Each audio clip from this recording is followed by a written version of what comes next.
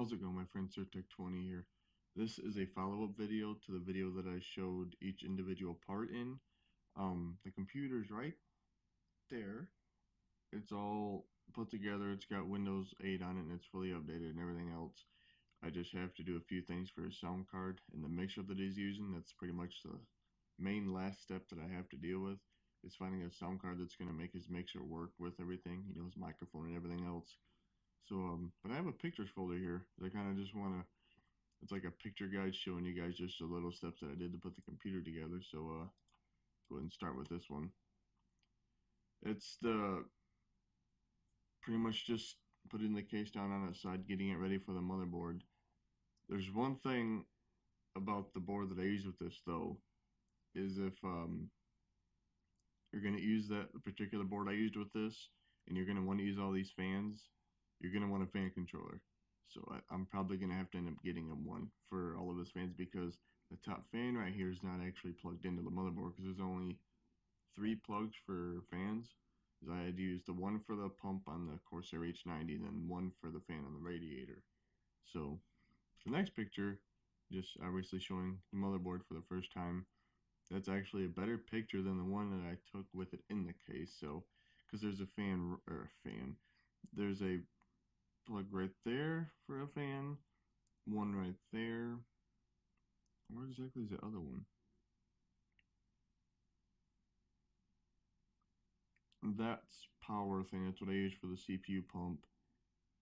There's one right, yeah. Then there's one right there, which I use for the fan on the radiator. So that's pretty much all the fan connectors on here. So a fan controller is going to likely definitely be needed.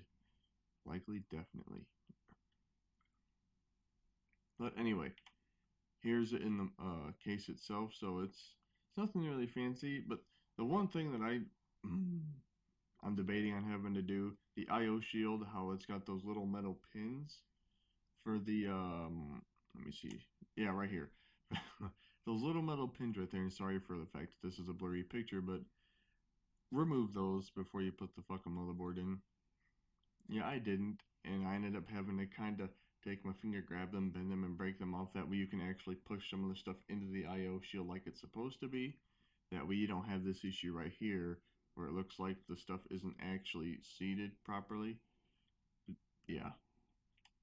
And yeah, the little 6-core AMD processor. Most of this is just for my friend. That way he can see like the process that I went through.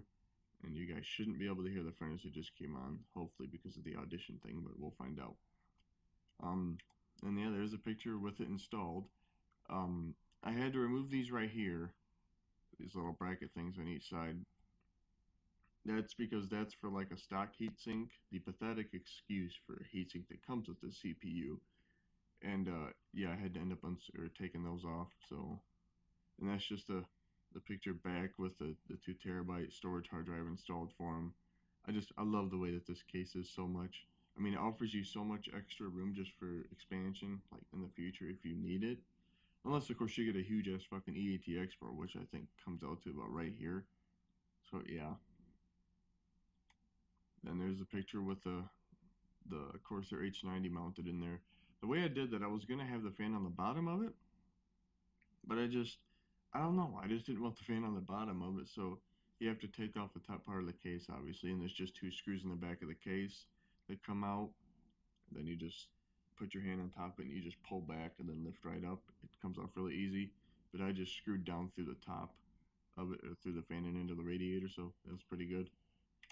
And this next one is showing that I took out those brackets that I talked about earlier, because you have to take that out, the back plate off of the motherboard, then put the little one on for the H90.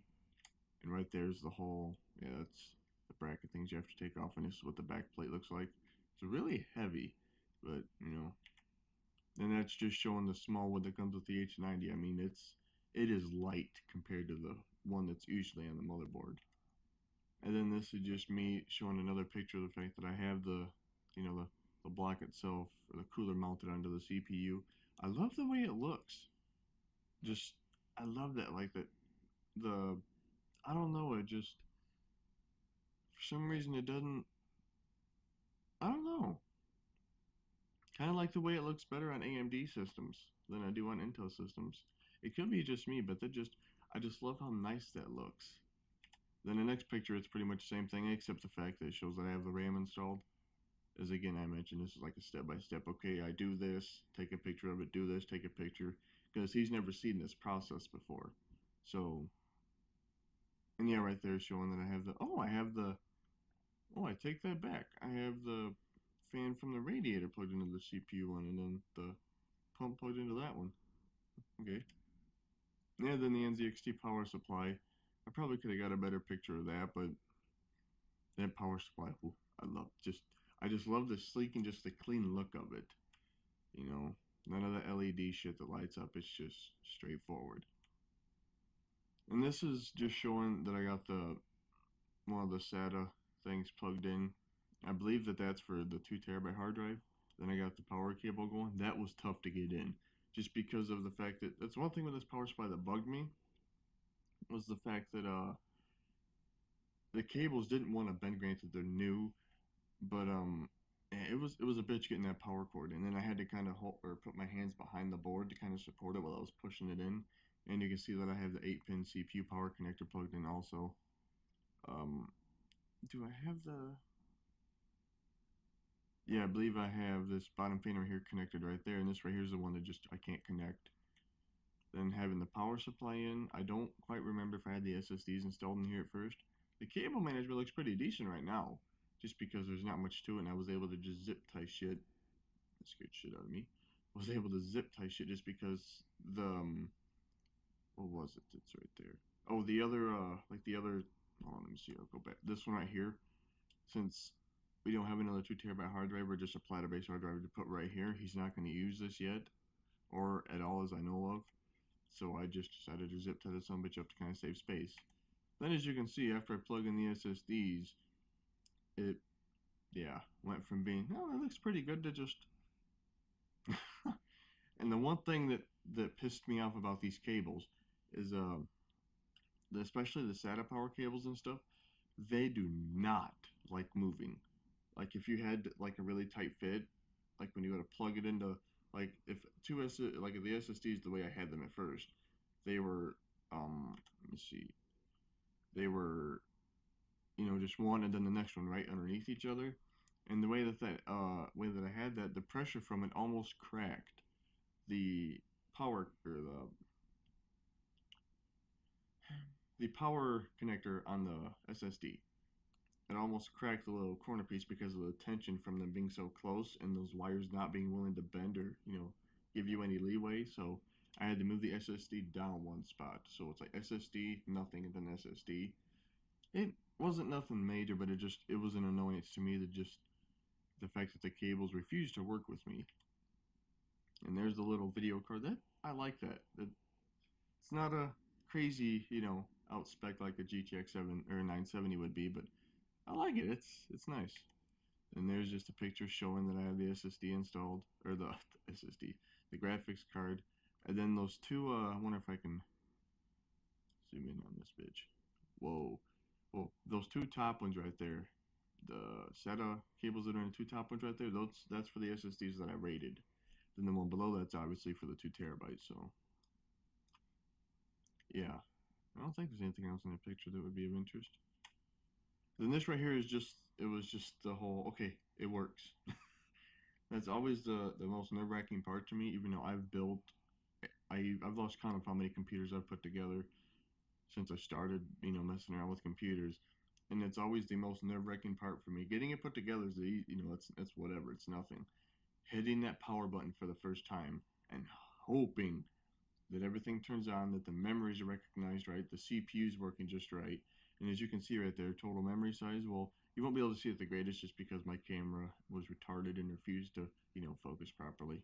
And the light on the screen was kind of funky, but it says 16 gigabytes, well, 16,000 megabytes, 16 gigabytes, 3.5 gigahertz for the CPU frequency. V cores at like 1.3. The AMD CPUs, any AMD CPU I've worked with within the past year or two, they've always had high voltages. And anytime I attempt to fuck with them to bring them down a little bit, it results in blue screens or BIOS resets. So I just like, you know what? the damn I think it was running at like 20. I think it's 20 Celsius. So I was like, that's good. That's fine. So and then this right here is just showing the fact that I had the two 120s rated together, so it's ready for his operating system. This was actually a bit of a bitch for me to get into because since I'm mostly an Intel guy, so I don't really mess with AMD a lot. And the way I was going to go into the BIOS, according to the manual, it wanted me to switch something to Windows 8, like for the OS type, and then select or set another option to never, and then use commands to get into the the RAID BIOS. And I was like, what the fuck? No, I'm not doing that. And then I found out that you just press Control F at a certain part while it's posting and doing everything to get into this. So after I did that, it was fine. And then that right there is a picture I took just before I started this video, just to show that that's what it looks like. So it's running really good. I mean the speeds actually. Let me see. Give me a second here. Fuck. Okay, sorry about that, guys. I had to find the fucking picture, but it is in my photos now. It right here. The this right here is the speed test that I did with that ASSD benchmark program. Well, as you can see, ASSD. The thing that annoyed me is I was actually going to try to update the firmware or check to see if the SSDs needed a firmware update due to the fact that there's a different, pretty big chunk of difference between the write and the read speeds on sequential, and even in the read and write. But even on my SSDs, and I have two Samsung 840 Pros for my games rated together, the 256 gigs each.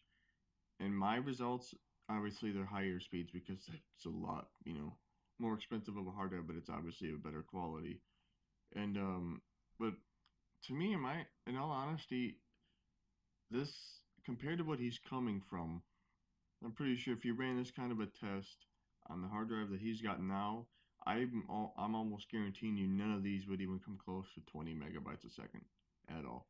So just seeing that he, almost 900 megabytes read and 555 megabytes for write, that's crazy compared to what he has right now.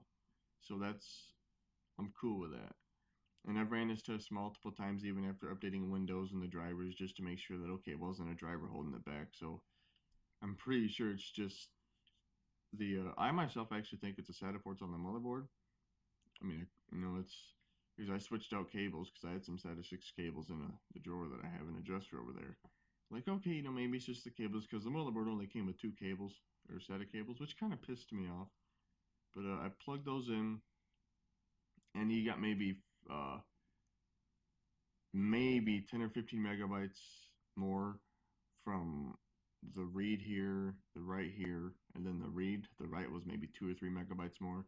So it's like, yeah, I'm pretty sure that it's the motherboard because I ran a test on my system and the results that I got on mine. And remember, this is a much more expensive setup. It's with a Asus X99 Deluxe, two Samsung 840 Pros rated, and just all out, it's a more expensively put together system and everything. So those are. Let me do this way.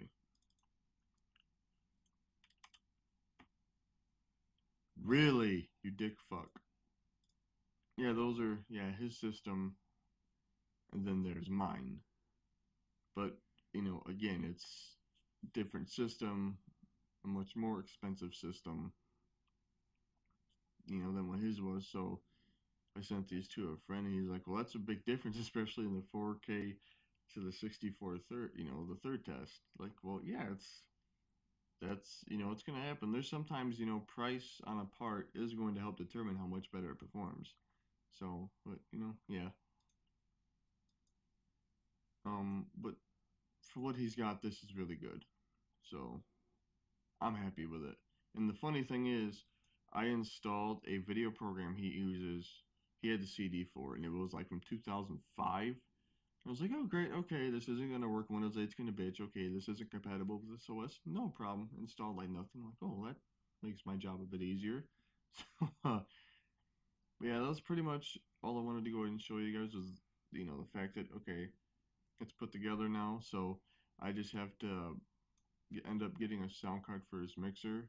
I don't even want to know why you just decided to do that. So yeah, that's pretty much all I wanted to go and show you guys in this video. So I hope that you guys enjoyed this video. I know it's kind of different. I've stretched out the cam thing just so you can see my smexy microphone and then the PC thing in the background right here. You know, just so it's not just, you know, this, just so you're not focusing on all this handsomeness.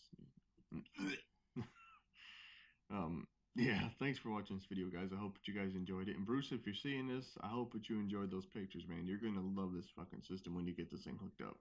First time you hit that power button, it's gonna boot up the Windows in like under 15 seconds.